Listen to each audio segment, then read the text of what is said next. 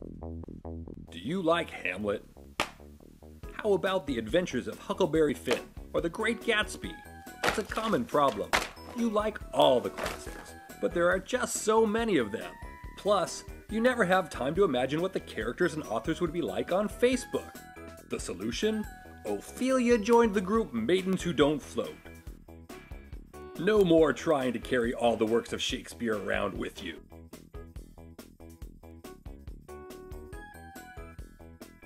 It's just that easy.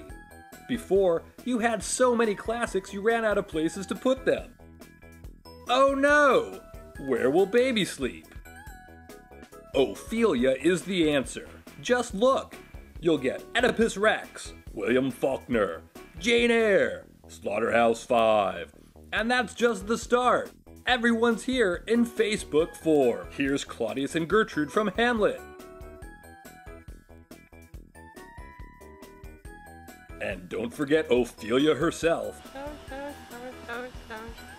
Oh look, a river. But wait, there's more!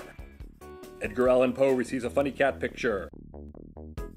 Charles Dickens doesn't understand James Joyce's status updates.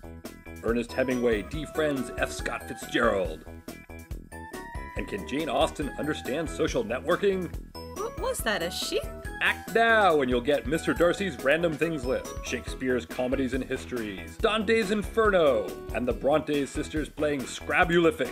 Ophelia joined the group Maidens Who Don't Float. Order today! No books or sheep were hurt in the making of this video. Finger puppets do not represent the thoughts and opinions of actual dead writers. J.D. Salinger, we didn't even mention you, so please don't sue us.